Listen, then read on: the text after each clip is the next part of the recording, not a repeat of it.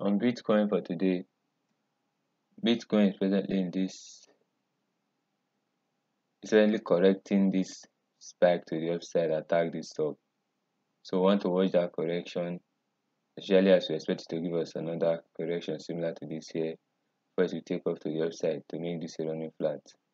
So we want to watch out for more drops on Bitcoin. If we zoom to the 4-hour time frame, you see on the 4-hour time frame, Bitcoin is really giving us a flat pattern right now.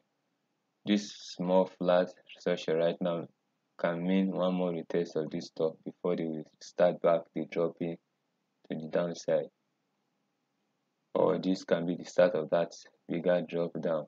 So we want to watch for it on Bitcoin today, these drops. So if we zoom to 1-hour time frame, we want to watch out for sell setup on Bitcoin. At present, it's trying to give us a sell setup here with a